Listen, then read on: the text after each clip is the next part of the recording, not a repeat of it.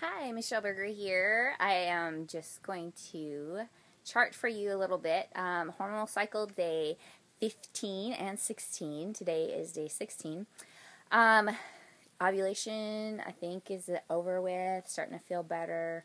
A lot more energy again. So the little mini PMS days in there, about 3 days, to where can kind of tell some hormonal symptoms. I mean, nothing bad, just kind of a little off. But today's Saturday, and I am outside working on my land. I like to spend as much time as possible outside. So let's see. Today is cycle day 16. Yesterday was 15. Both days 129. And honestly, that's just fine. I'm not trying to lose any weight. I'm trying to just kind of maintain fitness level and maintain my weight and body fat. It's a good, healthy balance. It's not anything too lean, but lean enough so I feel confident in my own skin. Let's see. Mood is good. Bloat is good. I do have a little bloating in my face.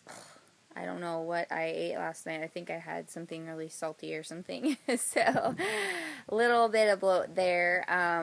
And I actually did have some wheat yesterday, and it doesn't really agree with my stomach. So that's something that might be showing up as toxins in my face.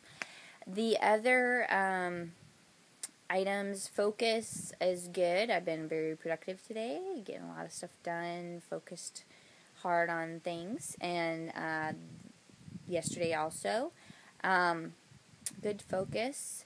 Good energy. I had a really good workout yesterday. I'm excited, actually excited, can you believe I said that, to do my workout today. Yesterday was harder because I had missed a couple days of workouts and kind of lost my mojo. So now my momentum's going again and I feel good. I feel ready to attack.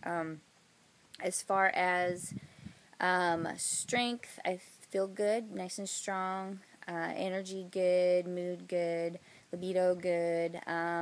Just happy it's Saturday, and I'm off to do some farm stuff. Have a good one. Check out buffmother.com.